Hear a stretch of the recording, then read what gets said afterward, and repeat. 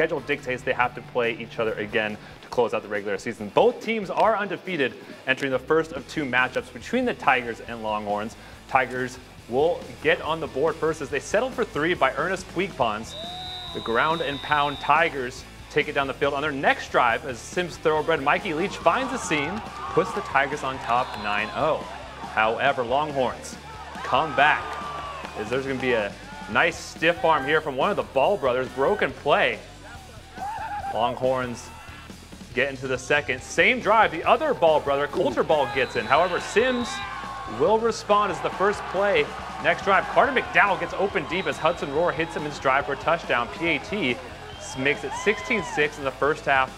This one a back and forth battle. Andrew Ballantyne, look at this guy go. Takes it in, the Wildcat just runs it off the edge. Nice juke right here. Whoop, move, and then goes along. 2-point conversion will go. Nice pass there from Coulter Ball. They're up 16-6 with less than 4 minutes left in the half. But Ballantyne, he'll get it again. Puts it in for the Longhorns. Longhorns starting to cruise, but